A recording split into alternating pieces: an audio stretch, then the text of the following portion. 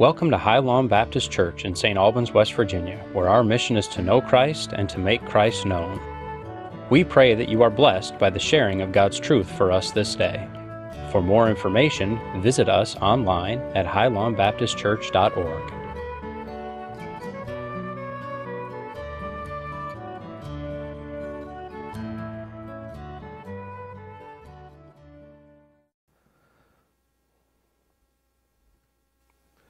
Go ahead and take out your copy of God's Word.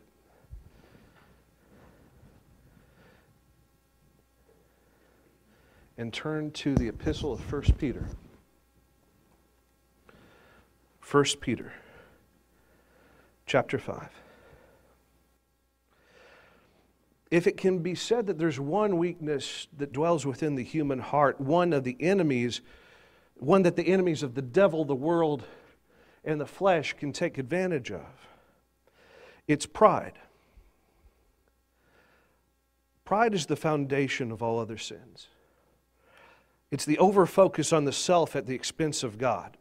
In more spiritual terms, pride is the desire, the temptation to take God off the throne of our hearts and to place ourselves on the throne instead, to be God in our own eyes. Up until this point in this sermon series, we've talked about the promises of God to the individual believer. Right now, we are continuing with that.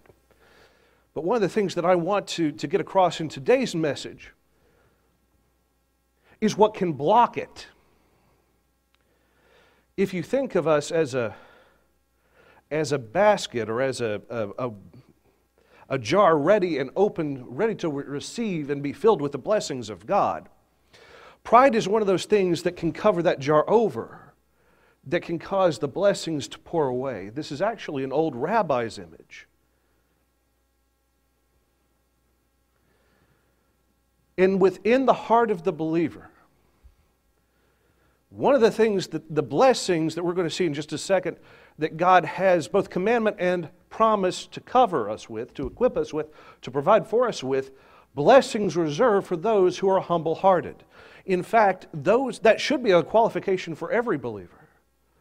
The acknowledgement that we are totally reliant on God, that we cannot work ourselves into salvation, that we cannot provide for ourselves, that we have a need, that we are not all complete within ourselves, but that we need the love, the kindness, the forgiveness, and the embrace of our Creator.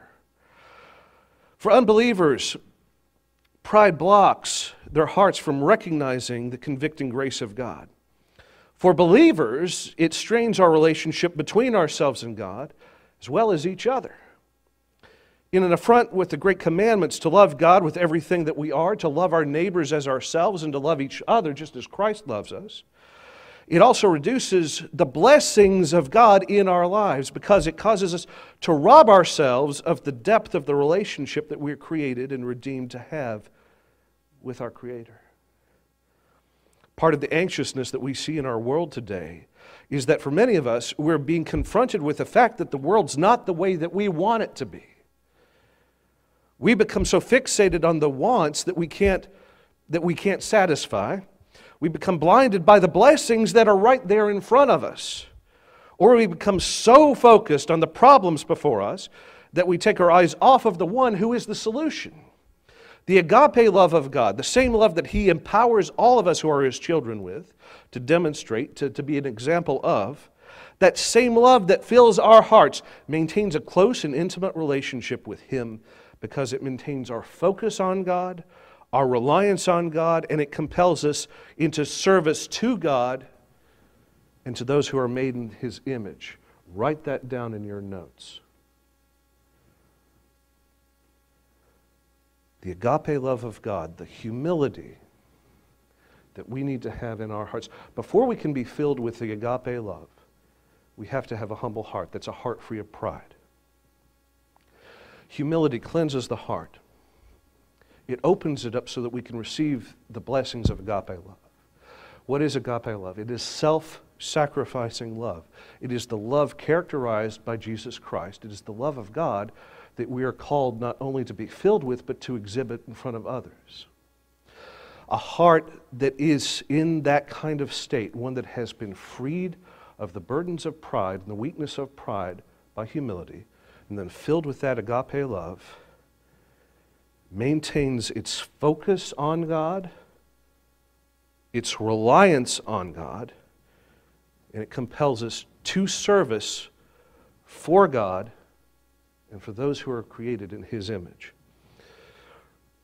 1 Peter chapter 5, starting with verse 5. Once you get there in your copy of God's Word, say amen. The second half of verse 5. All of you clothe yourselves with what? Humility toward one another, because God resists the proud and gives grace to who? To the humble. Humble yourselves, therefore, under the mighty hand of God, so that He may exalt you at the proper time, casting all your cares on Him, because He cares for you, being totally reliant on His strength, His wisdom, not of your own. Don't try to climb the mountain by yourself. Let God carry you. Be sober-minded, be alert. Your adversary, the devil, is prowling around like a roaring lion, looking for anyone he can devour. What is the chink in their armor that he uses to latch his claws into? Pride. Resist him. Be firm in the faith, knowing that the same kind of suffering that is being experienced by your fellow believers throughout the world. The God of grace, who called you to His eternal glory in Christ, will Himself restore, establish, strengthen, and support you after you have suffered a little while. To Him be dominion forever. And all God's people said, may God add His blessing to the reading of His Word this morning. What we are being told by the Apostle Peter is to let your hearts be free of that which the enemy can latch onto, like a lion diving in with claws. All it takes is a little bit of pride. All it takes is a focus off of God and onto ourselves. And He has us. Humility is a shield. Humility covers us, keeps us filled with the blessings of God, and gives us the ability to be open and receptive to those blessings. Now, before we go any further, let me clarify that what we're talking about is not a magic formula for getting whatever you want out of God. It's a study in following along with those heroes of the faith like Peter and like Paul, who also teach us that one of the blessings of a humble heart is that through that intimacy of God that it helps to foster, we can learn to be content in all circumstances, that no matter the persecution that we face, no matter the unagreeability, in times of want, in times of need, in times of disaster, in times of guilt. Paul was starving in a Roman prison. The Philippian church brought food for him, among other gifts. And as he's writing back a large thank you letter that we have, and we're going to talk about in just a second, he says, I have learned to be content in all life's circumstances. That's the peace of God at work within a humble heart. That's the value of it.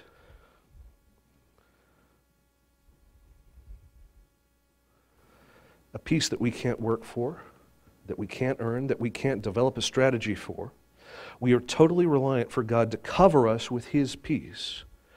And the blessing from that is that God's peace is something that He grants freely to those trusting in Him, and not in the economics, not in the politics, not in the power of the structures of this world. Peace comes from knowing God and His ways, not knowing and becoming embroiled in the ways of the world. And thinking that we can navigate this world without God is a recipe for disaster. Pride blocks us from the blessings of God because it forces us to assume responsibility for our own provision, for our life circumstances, and for our own sense of security. We think of these things, when we think of these things as the work of our own strength and our own intellect, and as a result, we heap mountains of anxiety on ourselves because we're trying to do what only God can do. You have not because you ask not. Somebody once defined anxiety is trying to take responsibility on yourself that's reserved for God. And I think that that's true. One of the things that we do that makes us anxious is that we try to assume our own responsibility and we forget to ask, we forget to pray. One of the things that we covered in the book of Numbers is that the children of Israel, instead of going to God in prayer, humbling themselves before the Lord, declaring their needs, instead walked up to Moses and said, "Why have you rescued us from Egypt only so we can die in the desert?" Folks, God did not save us to be miserable. He did not bring us out of the wanderings in our own sin and give us salvation and a position in the kingdom, life everlasting, so that we can spend it looking like we've been baptized in pickle juice. We are given and gifted with a peace that passes all understanding. Why? Because it's not me who is reliant upon my I do not provide for myself. I need to be reliant on God for my provision. I am not responsible for my peace, but I know the God who is. Jason Robbins cannot navigate this world on his own and have any modicum of success. But if we are reliant on God, fixed on Him as our North Star, then He will carry us by. Trust in the Lord with all your heart. Lean not to your own understandings. In all of your way acknowledge Him, and what? He will direct your path. There is no better navigator than the God who created this world to begin with. Pride blocks us from a relationship with God because as we take our eyes off of what is eternal, we place them squarely on what is worldly. And as a result, we forget that God is right there. We ignore the divine presence. We ignore the impact that He has on our lives. Proverbs 3, 5 through 6. I've just covered this, but highlight this in your copy of God's Word if you haven't already. Trust in the Lord with all of your heart.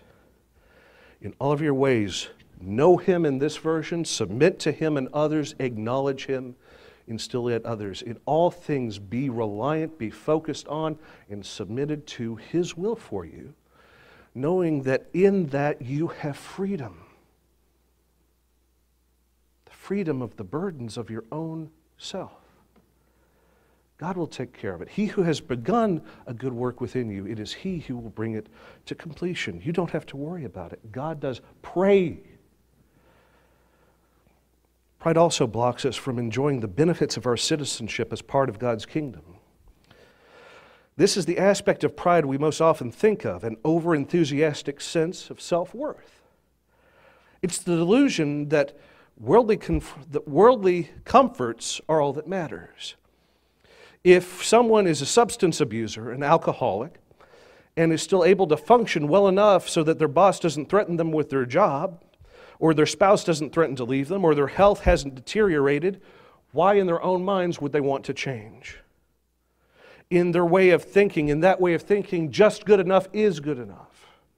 Never mind the damage from the cover-ups, the irrational behavior, the financial drain, the relationship strain. Under that mindset, as long as the stress doesn't cause a mental breakdown, it's okay. Pride's the same way. Unfortunately, the well-known saying that you have to reach rock bottom to make a change is all too often the truth. Only when a person sees the full extent of their brokenness and the pain that they've inflicted on others, the destitution, the suffering left in their wake, do they realize their need for help.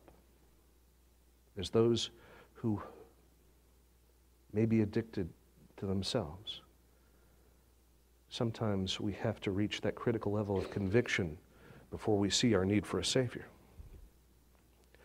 Proverbs 26:12.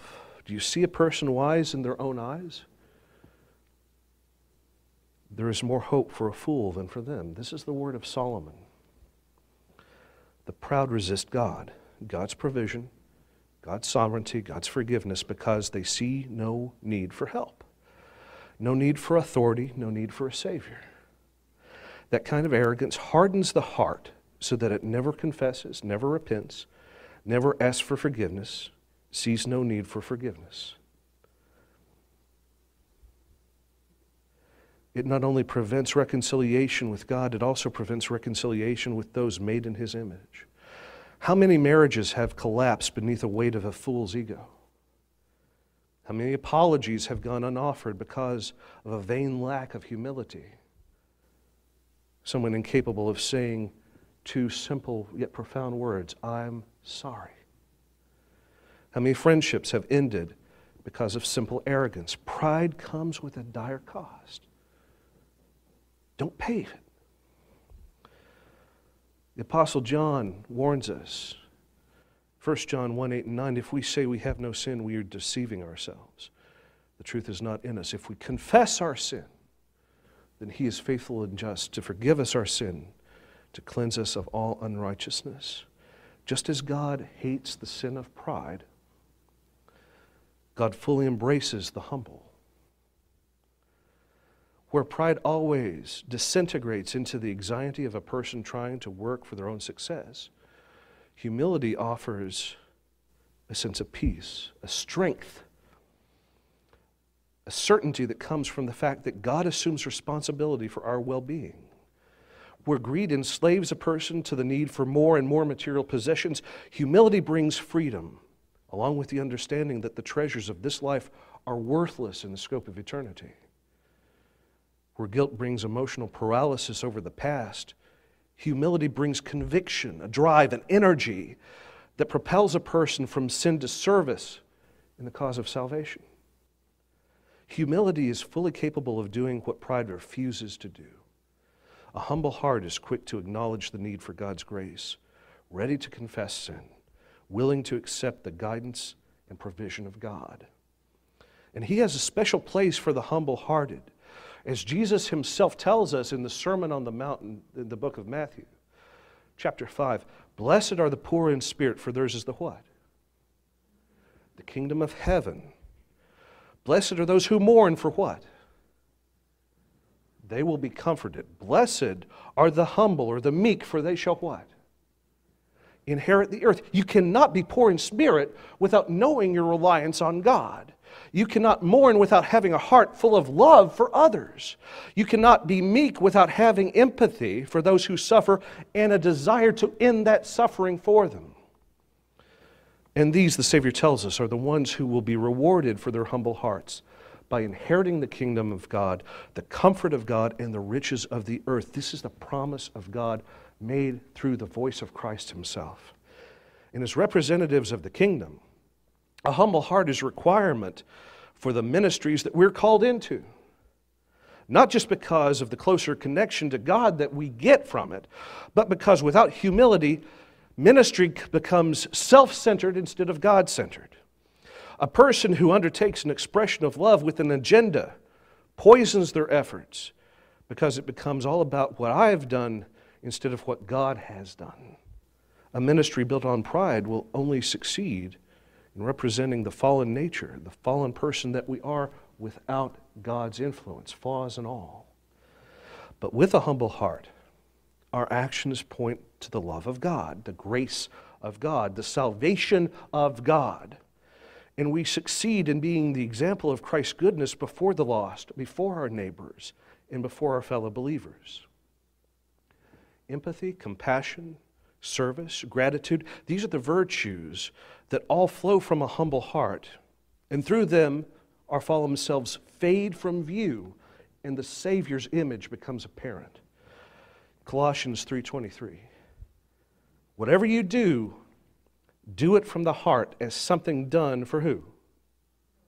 For the Lord, and not for people, knowing that you will receive the reward of an inheritance from the Lord. You serve the Lord Christ. If you haven't highlighted this in your Bible, do so right now. This is a commandment with a promise. Whatever you do, whether at the time it's immediately for somebody or for an organization, whatever you do as a believer, acknowledge the fact that you are a representative of the Savior. So do it as you would for the Lord. Jesus will go on to teach that just as you have done this unto the least of these my brethren, Just as you have clothed the naked, just as you have fed the hungry, just as you have visited the prisoner, just as you have set the captive free, just as you have done any of these things unto the least of these, my brothers and sisters, you have also done it unto what? Unto me. This is a service for the Lord. Everything that you do, do with all your strength, all your conviction, and all your sense of morality, because people are watching. And if you do it with that kind of a humble heart, the image of the fallen human being that we are forced to carry with us, that will fade from view. And the image of the risen Christ will be what that person sees. Evangelize always, and when necessary, use words. Let your conduct and your character be what causes conviction in someone else's lives. Be a demonstration of the love of God.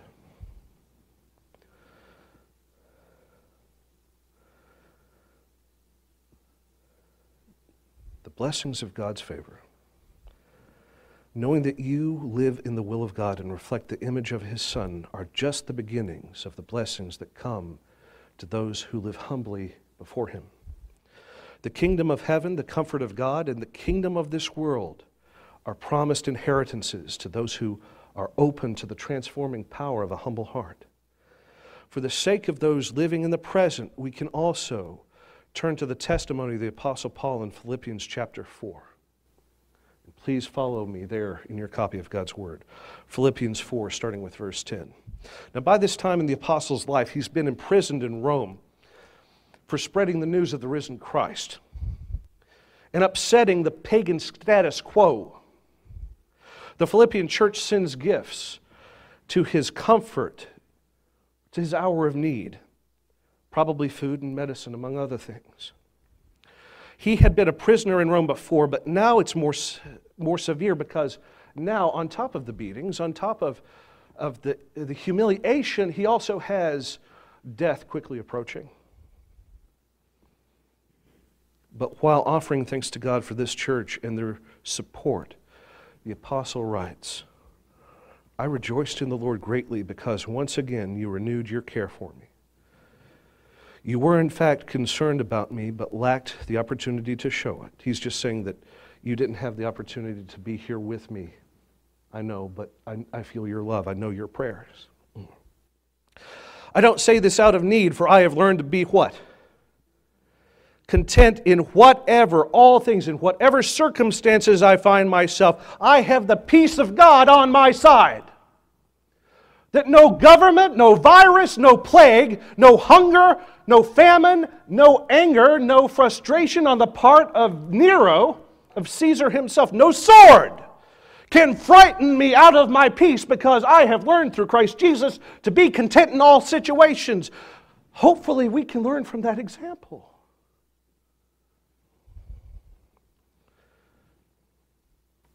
I know how to make do with little.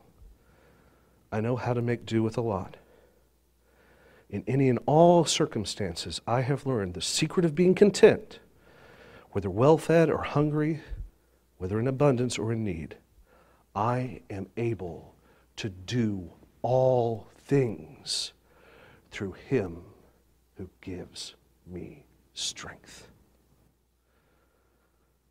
From within a Roman dungeon, after being beaten, stoned, harassed, starved, slandered, threatened with death, Paul tells us that through his own sanctification journey, he has learned to be content under anything.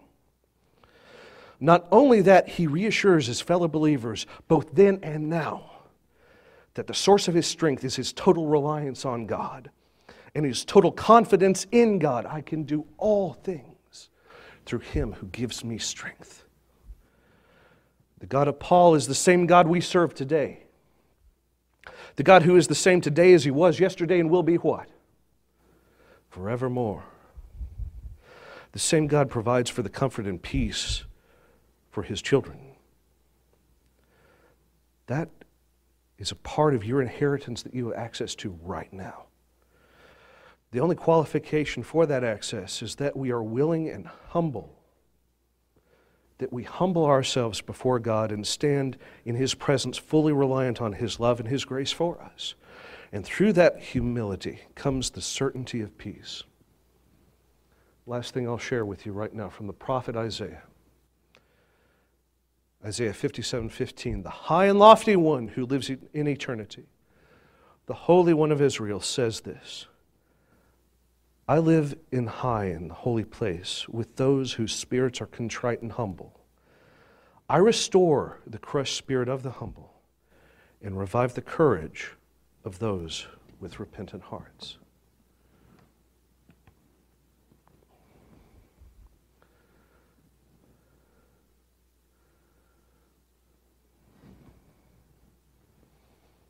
Faith is a gift that God gives us. The God that sees the past, the future, and the present all at the exact same time gives us this wonderful present. It's the way that we know that even though we can't see what is in front of us, that we know who's already there, working it out. It is the contentment of heart that says, in these present circumstances, nothing that happens to me in the here and now matters because I know who holds tomorrow. And not only that, I know who holds eternity. And not only that, I can rely on that beautiful promise that He who has started a good work in you, He who has begun a good work in you, He will draw it to completion. May the peace of God that passes all understanding dwell richly in your hearts. This was a lesson so central to the Christian message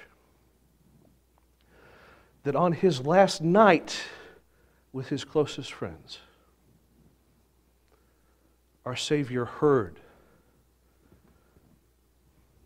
His disciples quibbling about who will be greatest in the kingdom. Who needs to sit on Christ's right? Who needs to sit on Christ's left? Who's going to be the greatest, the head apostle, the chief of the church? Who is going to be the great rabbi when they have earned their degree of Christness? And Jesus has has left them with His ministry. Who is going to be the head at the table? Pointing to the stained glass window of the Last Supper. And Jesus, hearing this central message, trust in the Lord with all your heart. Lean not to your own understanding. Seeing the need for one last lesson. He who is not only their rabbi, but their master. He is not only their master, but the prince of this universe. Takes off his robe, takes off his title of priest and master and rabbi, grabs a basin of water, wraps a towel around him, and begins to wash their feet, something that should have been done for them long before now. This is not just a quaint old expression of hospitality back in the time of the New Testament. This isn't just a way to keep the home clean. This was a duty reserved for the least. This is what the slave of the household did. This is what the youngest child in a poor household did. This is what the least of all did. And the Prince of this universe did it. To show them one last powerful lesson, pivotal lesson of what the kingdom of God is like and what He expects of His children. John the Apostle, can you imagine? John, who is the youngest of all of them. This was what he should have done. And yet he sees his master performing his own duty. Can you imagine the humility that must have coursed through him at that moment in time? Peter actually rejected that. You are too high and exalted. You can't wash me. Unless I wash you, you have no what with me? You have no part with me. You have no place with me. And then he says what? Wash not only my feet, but all of me also. If you are to be a child of the King, the first lesson that any of us, all of us, have to learn is to be humble before God, before each other, for all those made in His image. But with that humility comes the blessings of eternal life, eternal victory, and eternal peace.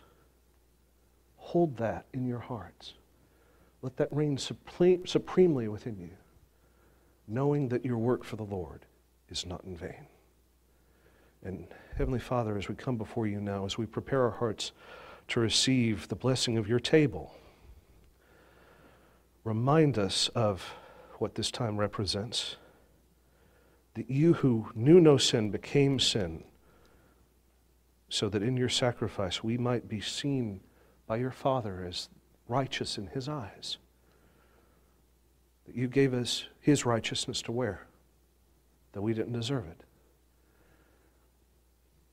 Forgive us for where we have not been the people you've called us to be, that you've saved us to be. Forgive us for joyful obedience. Free us from the burdens of this life. Free us from sin. Free us from pride. Free us from the anxiousness, from the temptation. Free us from all that would seek to enslave us. Grant us the joy that it is to be a part of your kingdom. Sons and daughters of the Most High God. And all God's people said, Amen. Thank you for joining us at Highland Baptist Church. We pray that you were blessed by today's message. We believe that when you love God, you share His Word, and when you love others, you spread the gospel. We hope that you're planning on joining us next time and would love for you to join us in person. To learn more or to donate to our ongoing ministry, please visit us online at highlandbaptistchurch.org. Once again, thank you, and may God bless you and keep you.